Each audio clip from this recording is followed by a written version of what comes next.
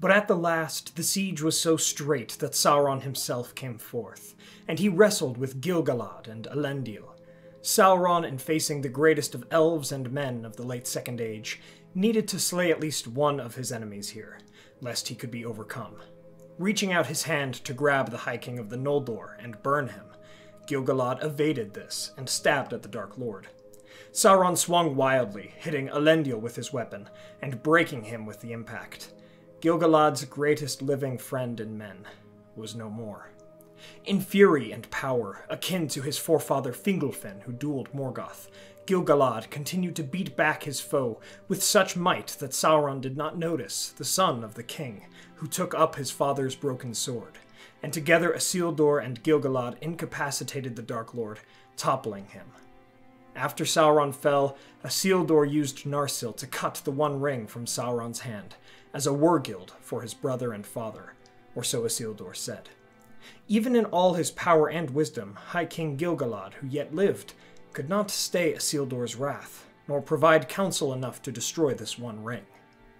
Gil-galad, who formerly bore Vilya, was quite aware of the power of the One Ring, and wished for nothing more than to see it destroyed. But he knew he could not convince King Isildur of this. And so it was that the War of the Last Alliance was finally over, and the Free Peoples, who had taken mighty losses, could at last return home, ere the new age of the world began. Gil-galad, who still mourned his fallen friends and kin in the war, was at least glad to see the beginning of an age of peace for the elves, before their time would come to leave Middle-earth. On their return journey home, Gil-galad reflected on the greatness of Isildur, yet feared what he might become if he gave into the shadow that seemed to loom over him. Thus Gil-galad offered counsel and friendship to the new High King of Arnor and Gondor, just as he'd given such things to Elendil, and Isildur would accept this, having great respect for Gil-galad. Isildur told Gil-galad that once Meneldil, the son of Anarion, was ready to rule in Gondor, he would depart for the seat of his father in Arnor, and the kingdoms of men and elves would live together in Middle-earth in prosperity. And so it was that Gil-galad eagerly awaited his friend's return to the north, hoping to help Isildur and his descendants become great kings of men and avoid the mistakes of their ancestors, as well as any temptation of the shadow to come. Of all the elves, Gil-galad most knew in his heart that the shadow of Sauron would one day return, but since the High King of Elves yet survived into the Third Age, he would use this time wisely and prepare, and the Eldar would be ready for the return of their ancient foe. And so, upon returning to his throne in Lindon, Gil-galad took up the Ring Vilya once again, as it was the wish of Elrond, his vice-regent, that he take up the Ring of Air again. And so Gil-galad waited for Isildur's return, but in the early years of the Third Age, Isildur was slain by orcs in the Vales of Anduin, in the Gladden Fields. Otar, Isildur's squire, brought the shards of Narsil to Rivendell, and delivered the news of Isildur's fall to Elrond. Gil-galad was devastated when he heard, but what's more, he worried about the One Ring and what happened to it. And so Gil-galad departed for Imladris in the early years of the Third Age, both to take counsel with the great elven lords and ladies of Eriador, but also to speak with Valandil, the new High King of Arnor. Gil-galad would still wish to have close ties with Arnor, and to see the lineage of Elendil and Isildur come to success. And so the elves would hold council, and Gil-galad spoke of his worries, both concerning the return of Sauron and what the loss of his ring might mean. For surely when Anatar, the Lord of Gifts, betrayed the elves in the Second Age and donned a ring of power, this had been that ring. It was too important to leave to the river, or any servants of Sauron who might find it. Gil-galad had been there when Isildur took it, and he knew how fate had been changed that day. So it was with Gil-galad's leadership, scouts from both Rivendell and Lothlorien were dispatched to the Vales, and they would search for many years, until they indeed found the One Ring. I do believe with Gil-galad's wisdom and foresight, as well as his close contact with Isildur's capture of the One Ring, he would not have left it to chance or the Anduin.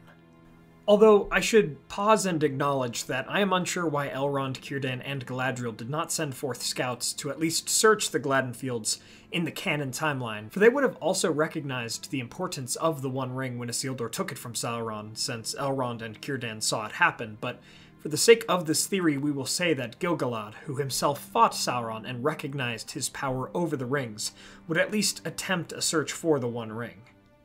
and so the One Ring would be brought back to Rivendell, where it would quickly be discovered that any elf who bore it was corrupted by its power.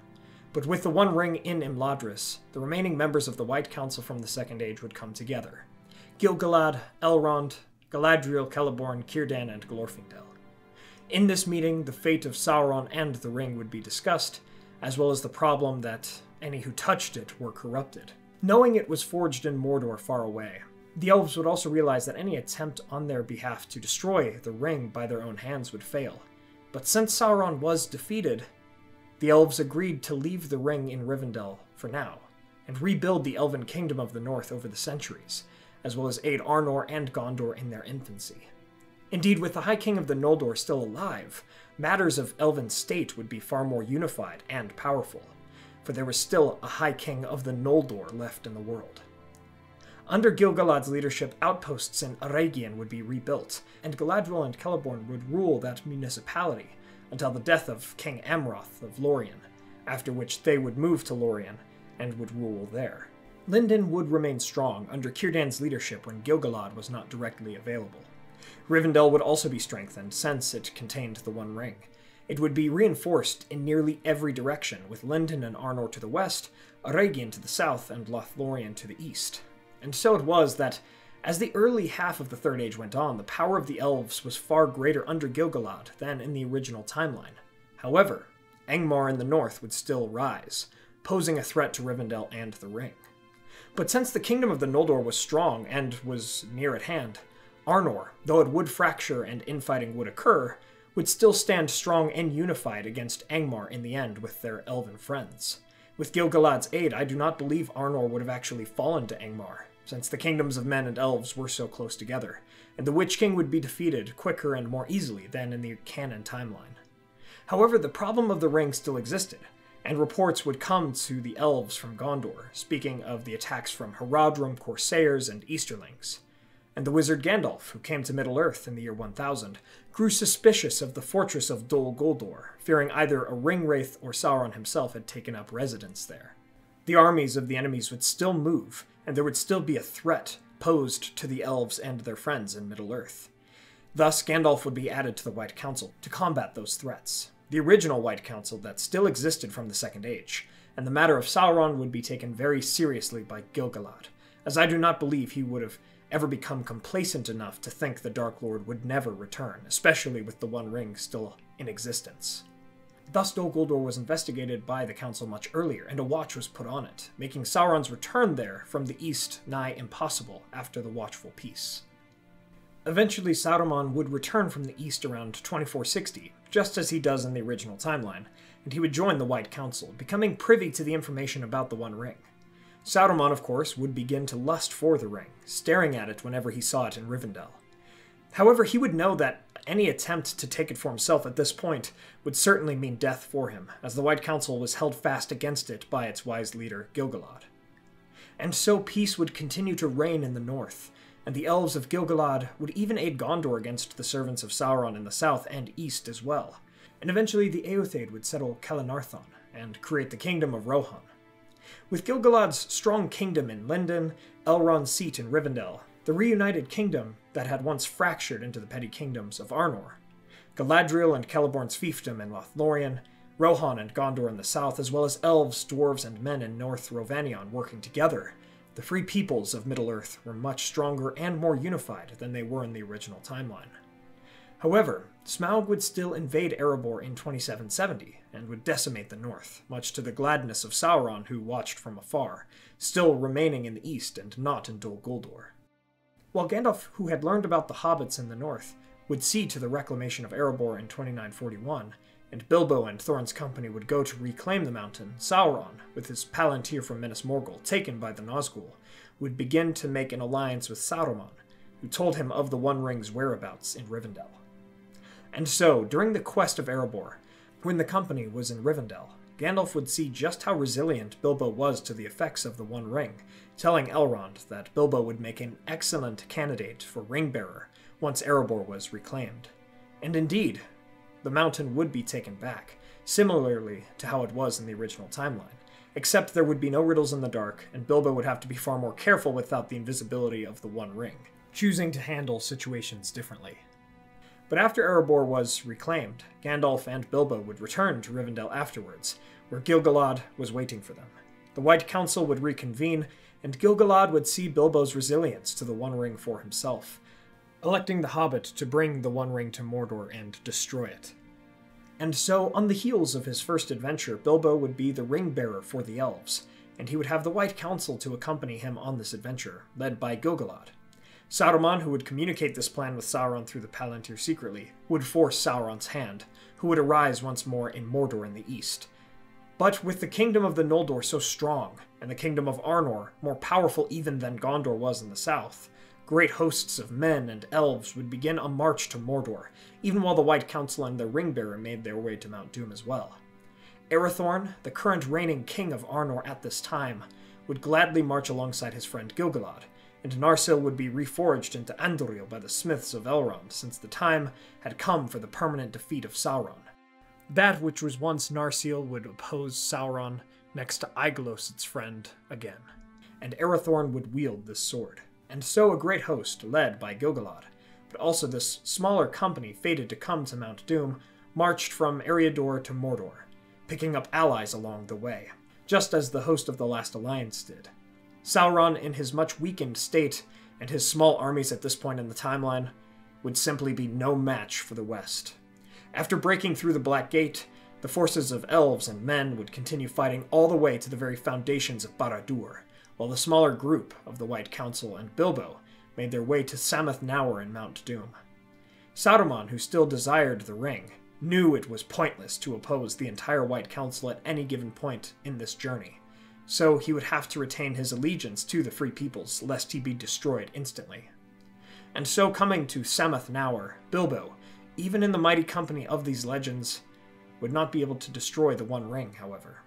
He would, in the end, be forced to do so only by the power of Gandalf, which nearly broke his mind. But indeed, through these actions, Sauron would be destroyed, as the elves would have been far more active in the events of the Third Age had High King Gil-galad survived the War of the Last Alliance. In the end, Arathorn would become the High King of Gondor and Arnor, for Gondor had lost its king Eärnur to the Witch King in Minas Morgul nearly 1,000 years before, and with Sauron defeated and the world of men in peace, the Fourth Age began early. Gil-galad would lead his people to the Havens, and the elves would depart these shores for Valinor, following their king, for their tasks and time in this world were over. However, one wizard would delay in returning to Valinor, Saruman. With the elves departing the world, Saruman, in the depths of the pits of Isengard, would attempt to build his own ring of power, that he might overcome the world of men in due time, now that the elves were gone. With that, we come to the end of our theory on what if Gil-galad survived. Hey everyone, Yoistin here, and I hope you all are doing well, wherever you are in Middle-earth. I also hope you enjoyed this theory on what if Gil-galad survived fighting Sauron. I definitely had a great time making it. It's been a topic that has fascinated me for a long time. If you did enjoy it, please hit that like button and share this with a friend. But what do you all think? If Gil-galad had survived, would the story have happened like this, or would it have gone some other way? Let me know in the comments below. I always love thinking about these kinds of theories.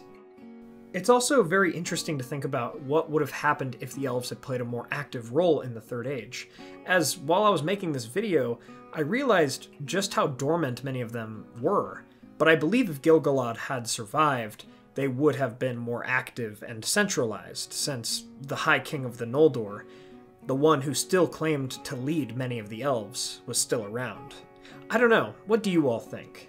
Thanks to our Valar tier patrons, Adrian De la Torre, Chris Ortner, Kyle Wetzel, Peter Sheppard, Jonathan Putnam, Mark Kralick, Blair Scouten, Merten, John Hume, Jennifer Wood, Sam McBee, Matt Sibbach, Elizabeth Calvert, Maz Gibbs, Ben Gardner, Condar, Reese Jenkins, Adam Petrolik, Kuzan, Brandon Glidden, and Molly Sullivan. Thank you so much, and thanks to all of our patrons, it really means a lot. Please subscribe and hit that bell button to join the Men of the West and all of the Free Peoples today, and I'll see you all again on Sunday with that video on the history of Minas Tirith. My friends, thank you all so much for joining me on this adventure. Until the next one.